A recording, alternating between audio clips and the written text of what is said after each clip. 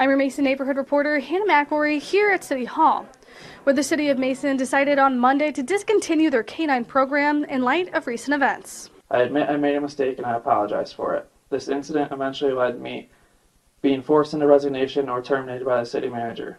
Mason officer and K9 handler Hayden Wildfong resigned from the Mason Police Department in January. He was under investigation for removing and leaving his gun belt unattended while working out at Mason High School, which the city and district said violated numerous policies.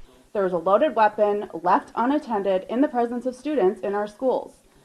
I won't be the first to say that the negligence of City Manager Stewart and her insufficient policies have left this city on the brink of complete catastrophe. It's a fortunate case that the headlines we're reading in the media this week don't include dead children and teachers.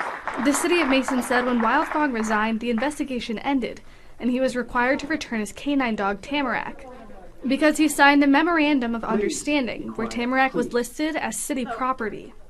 Tam does not deserve this treatment for putting her life on the line for the community of Mason and the Tri-County area. Tam has been my partner for the last 3 years. We have spent every minute of every day together. She was part of my family.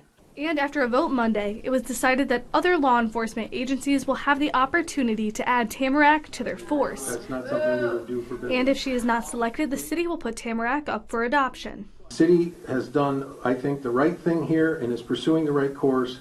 I cannot support giving the dog to the officer at this stage. The decision came after they received no interest in the handler position from internal or external candidates. In Mason, I'm your neighborhood reporter, Hannah McElroy, Fox 47 News.